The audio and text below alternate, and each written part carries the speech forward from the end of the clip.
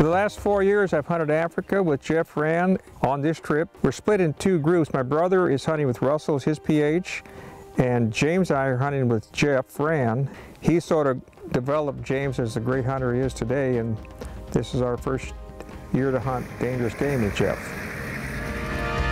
Well, on the buffalo stalks, it's not like you walk in and shoot one. It's that you have to look for the wind, you have to be careful with the noise, and it's very adrenaline, and you have to look for a mature bull with no soft bosses. It's very exciting.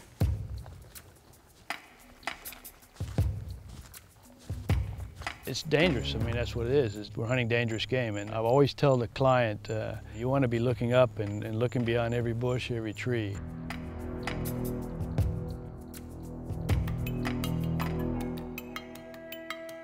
As a professional hunter, you know, I'm the last line of defense, and I have to protect everybody there, the trackers as well as the clients. So you want to stay in close, keep tight. Just don't move. He's just watching us.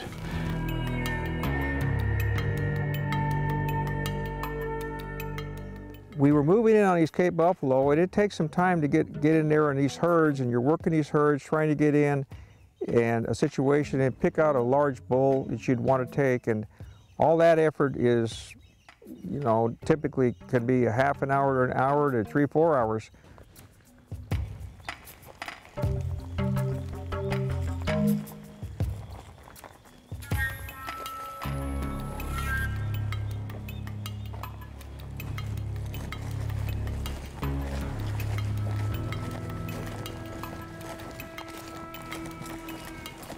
Lots of bulls, but nothing really big, so it's a good time because they stand and look at you. Yeah. But it's just getting a bit late. Well, we're midway through our hunt. We've had pretty good luck. Had a thrill of having my son get 2 Cape Buffalo. That's his first dangerous game, and it's a lot of fun. And I'm going to be looking for a buffalo myself. I've been seeing a number of them and trying to find a pretty nice one, and enjoy James's company and watch him hunt dangerous game. And we got some days left. We have a good chance to kill a nice buffalo. I'm hoping to find one, and it's been a great hunt so far, and love Tanzania. Jeff's done a great job with us, so we're on our way to a good hunt. This area's got a lot of buffalo in it. We've seen buffalo just about every morning and afternoon that we've been out hunting. Last year we took a bull here that was over 48 inches, so it's a really prime buffalo area.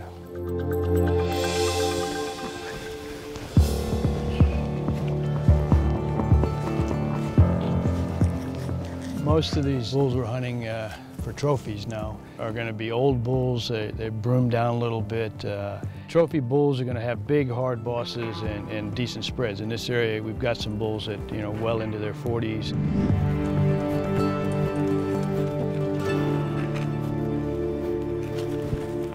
I was just thinking, you need to be careful. Some old bulls, this is the kind of place they like to hang out. You get in close like that, sometimes they'll come at you, so you gotta be ready. Your scope turned down. When you're in the thick stuff, keep your scope down all the way.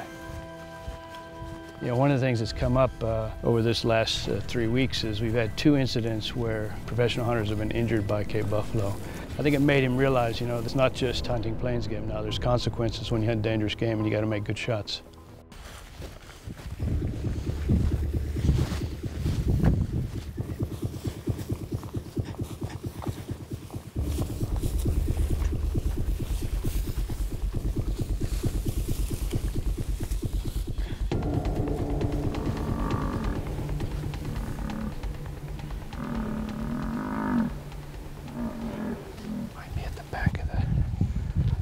Start coming towards us, don't move. Just thinking he might be at the back of the herd and he might come this way. That's good, they're coming towards us. Every time we've seen that big bull, he's been at the back of the herd. You know, you're always taking a chance with the wind, you're cutting the wind, and sometimes the wind will change, shift on you, and the herd will bolt.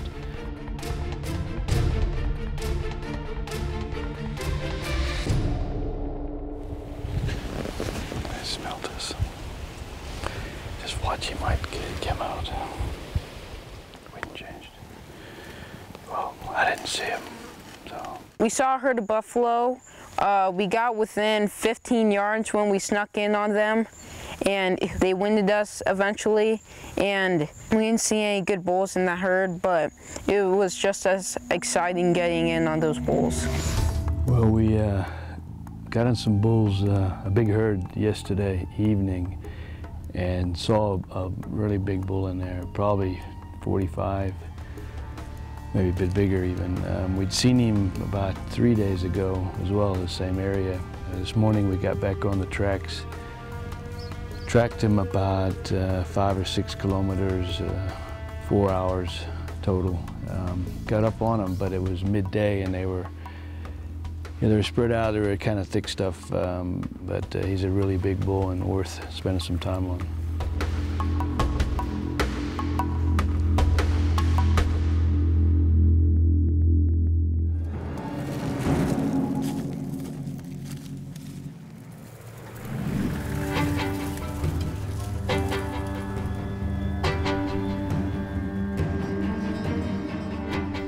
Buffalo hunting, especially these big herds, is you're kind of getting the wind right. You got to have it right to get in close. You probe in and you look, and if you see a big bull, you try and get set up. If you don't, you pull back, kind of try another angle, trying to see as many of those animals out of that herd as you can.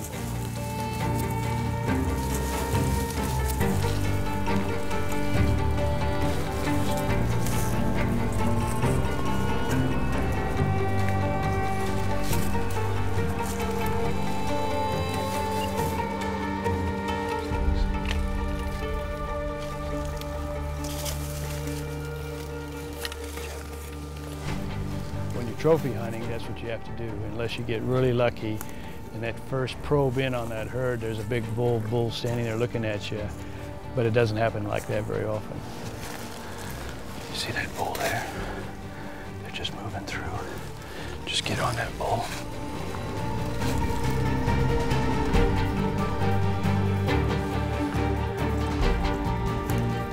Okay, guys, come up. Just stay down. There's a big bull. He's there. There he's moving across. He's walking up to a calf. Okay, he's coming through the gap now. He's facing us head on. That's the best bull I can see so far. It might be a little bit young. His boss doesn't look real big. There's another one next to him. Let me just have a. The one on the left's better than the one on the right. Let's just see what else. Something else might come on. I thought I saw one in the back for a minute that looked pretty good. It's back in those trees.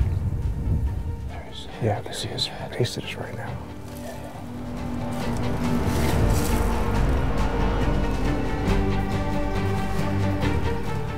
Yeah, that's a good bull.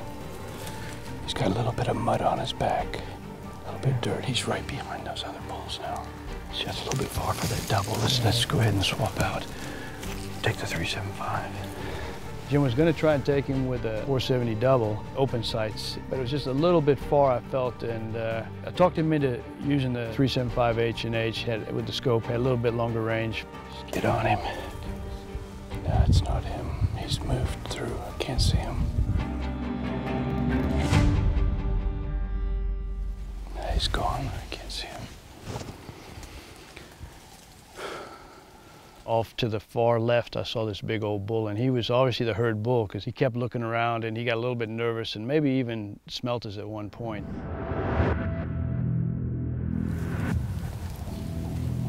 Jim, there's that bull. Just pick up your gun, just slowly. You see him through there. That's the good one. Can you see him? Yeah. Okay, Jim, that bull's turned. He's looking at us. He's broadside. Yeah. But there's a cow watching us, so just be careful. We got a chance to move in on a herd. We got in real close to him, but we're shooting maybe 80 yards, and that's pushing a little bit on open sights, especially this bull that we wanted to get. He was mixed up in some brush and stuff. Take the 375.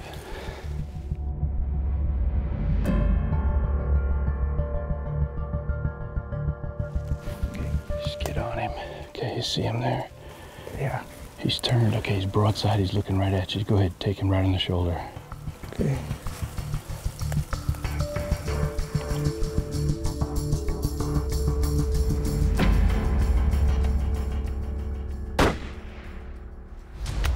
goes. Okay, grab the double. Let's go.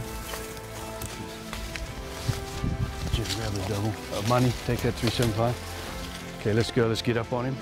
Made a great shot, soft nose bullet, hit him right on the shoulder. That bull went maybe 50 yards and he was down, one shot kill. Just stay up here with me. You can hear him there, he's down, hear him? I was fortunate, made a clean shot where it needs to be, and the bull took the hit, spun around and ran maybe 40, 50 yards and rolled up in a circle, started bellowing. When they start bellowing, you know they're all washed up, and he died right there. One shot. He's a pretty good bull. No, he's a nice bull. Being a backup guy on my dad's Cape Buffalo made me feel like a PH and stuff. We walked in and one shot, I told him everything I know.